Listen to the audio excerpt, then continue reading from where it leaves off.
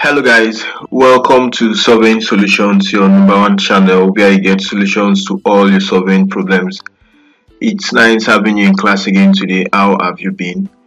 We are going to show you something on AutoCAD. We want to show you how you can plot spot height using your AutoCAD Civil 3D, right? Good. Now, we already have a video on the channel where I've shown you how you can plot spot height using this script underscore text easting comma nodding comma the text height, rotation angle, and then the elevation, right? Good.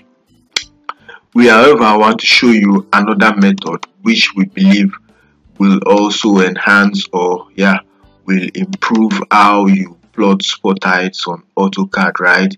Good. So thanks for coming to class. If you're coming to the channel for the first time, you can encourage us by subscribing, and if you are a returning viewer, thanks for always checking up on us.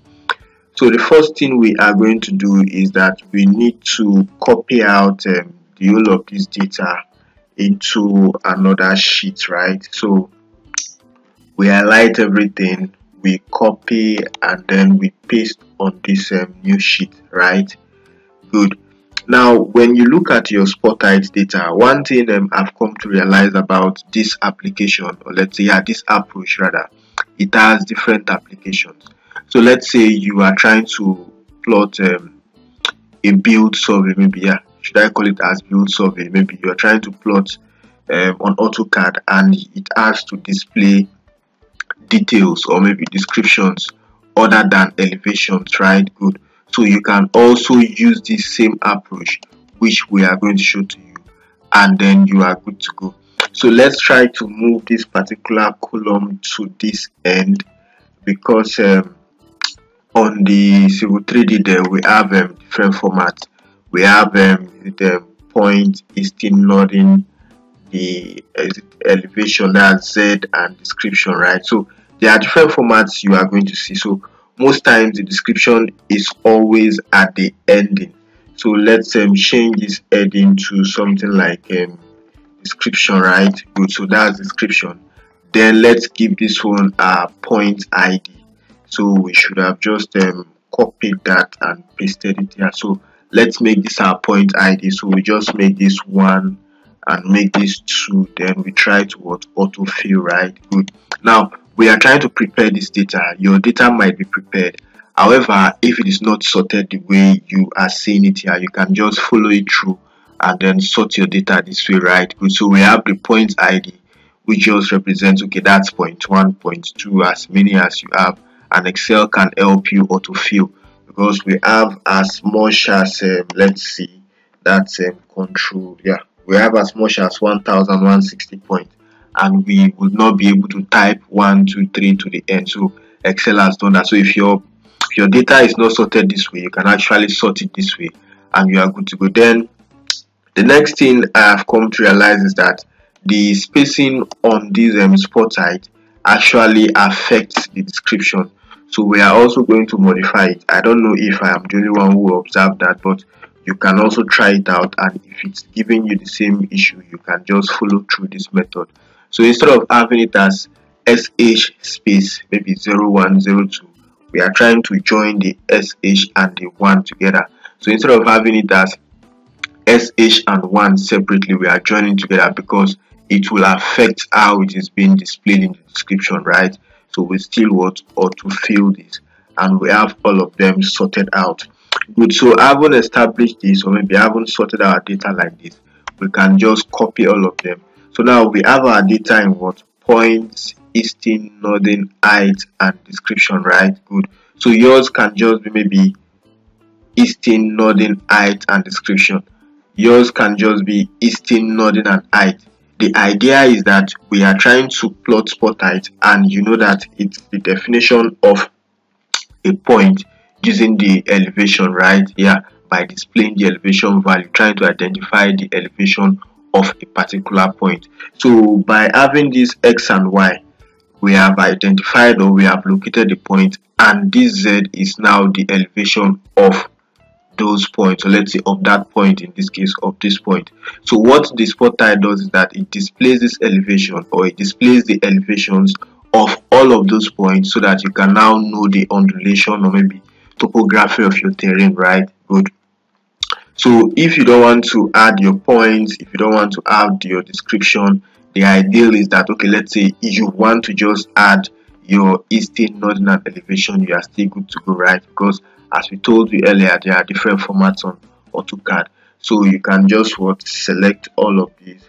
Sorry, just select all of these and then you copy, right? Good. So upon copying, you now move to Notepad. Alright, so we just try and then paste on Notepad. So we now have our points sorted out and we've actually pasted it on Notepad. So we have our points, eastern, northern, the elevation and the description, right? Good. Now this particular data here is separated by tabs, not another separator or maybe delimiter.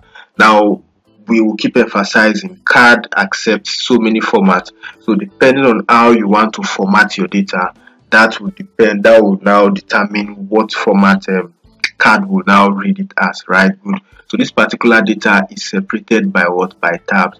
There are different videos on the channel where we've add data that are separated by comma, right? Good. But we are going to use tab on this and let's see how that goes. So we are going to save this on our preferred folder.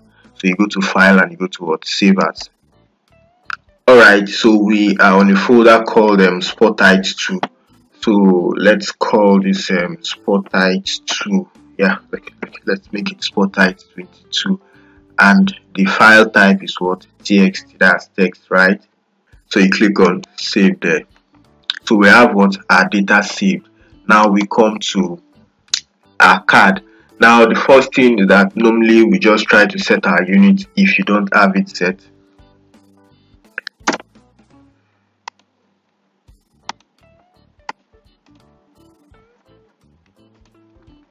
Good. Now we need to import those points.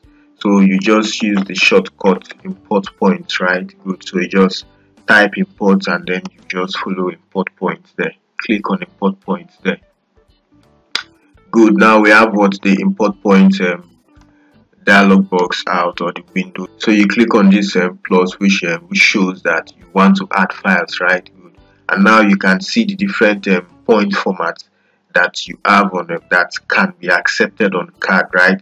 So if you click on this, what does it say? Manage format. You can see different CAD formats as we've told you earlier. There are different CAD formats. You can even decide to specify or create your own, right? Good. So let's close this first and let's add our point. Good. So we're on our folder.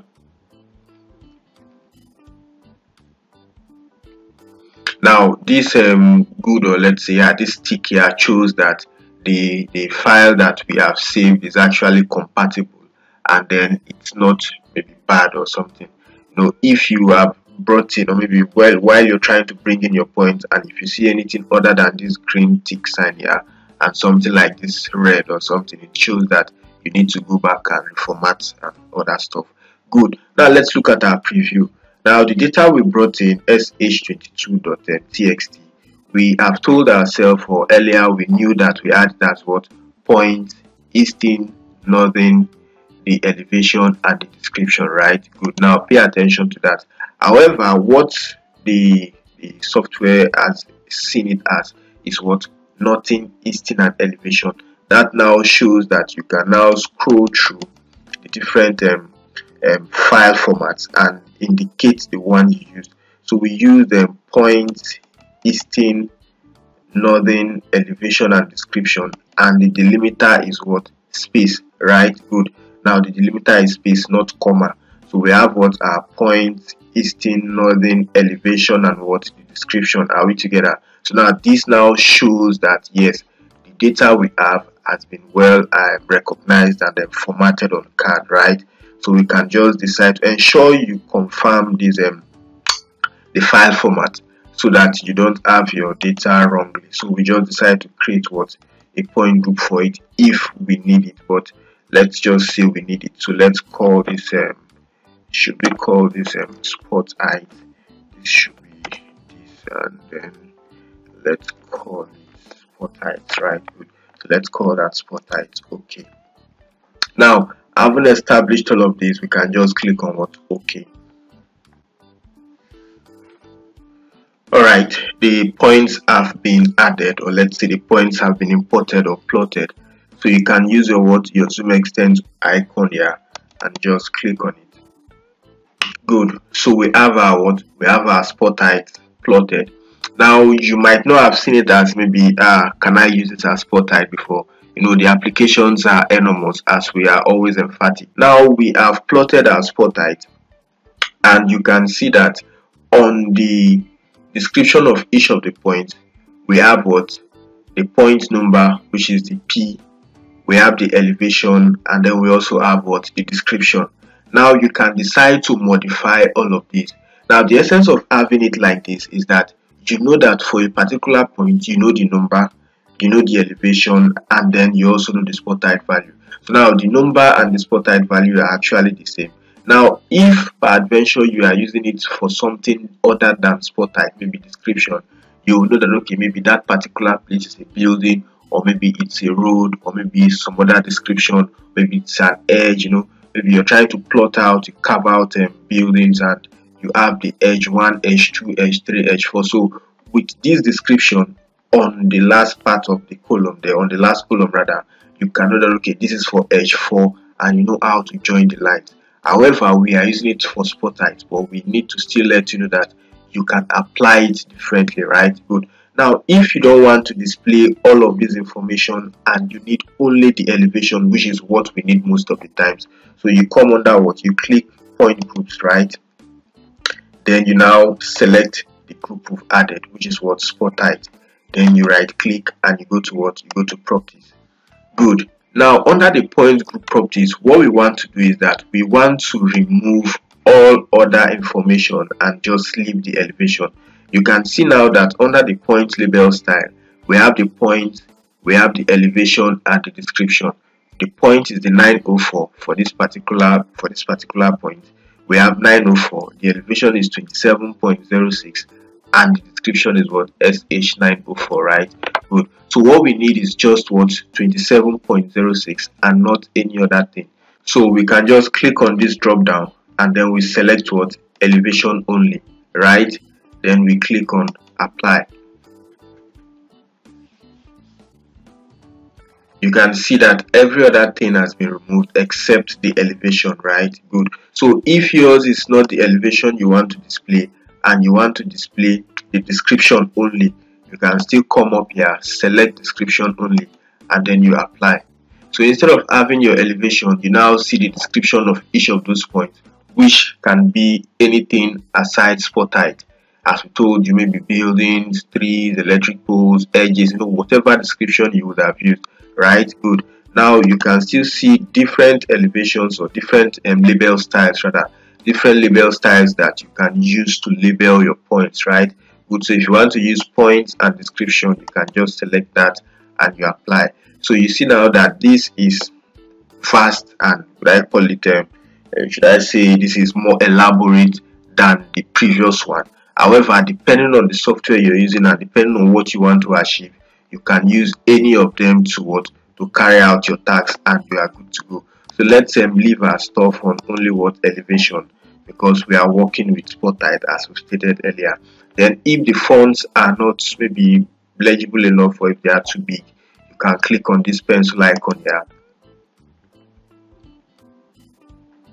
Then you come to the text height, and maybe let's just make this instead of 2.5, let's see what 4.5 can do for us. If that will be too big or that will be too small, but that's dependent on what you want. You apply OK, then you still apply for it to now be affected on the plan, right? Good. So now this is too big, so we can still come down to the style. Now what the style does is that this particular asterisk you can see on your screen, you can change it to something else. So you still click on this pencil icon. So instead of having your marker as a star, or let's call it star, you can just click on the cross sign, or you click on dot. So whatever icon you want to use, or whatever marker style you want to use, you can just select, and you are good to go. Now this is actually multiple, right? Good. So you just deselect one and you use only this, right? Then you can also increase or decrease the size. So let's still make this 4.5 so that we can see the effect, right? So we just click on apply, we say okay, then we also try to apply it here so that we can see the effect on the on the drawing. So you now see we have a different marker, and we also have bigger elevation, elevation text height, right? Good. So this is how you can use your AutoCAD, this is Civil 3D, for plotting your spot height.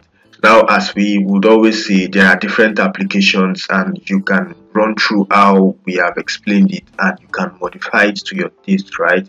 Good. So you have, maybe if you have your boundary, you can just insert your boundary, you do your labels and your other letterings, and I think you're good to go, because you have your elevations that are displayed on on your screen. So if you want to remove these markers, you can also remove them.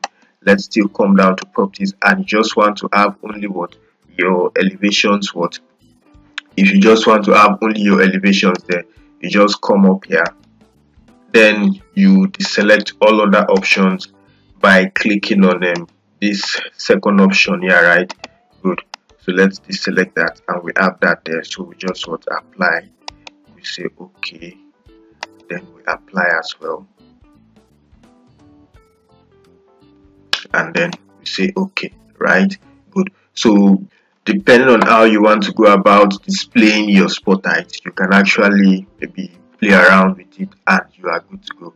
So we believe we've shown you how you can use this particular software to plot your spot height. And if you have any questions, if you have contributions, if you have contrary opinions, you can leave it on the comment section, and we are going to get back to you. So we are also going to leave a link to the former video on the description section of this video, so you can see that video, compare it with this one.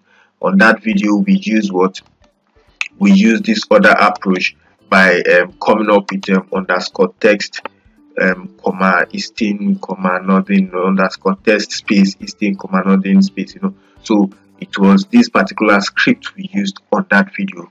We, however, did not use that on this video, and we plotted it directly.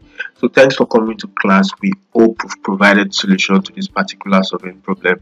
You can always support the channel. Check the description section of this video or the channel description to support the channel. We are going to see you on our subsequent videos. Until then, keep staying safe and have a very good time. Bye.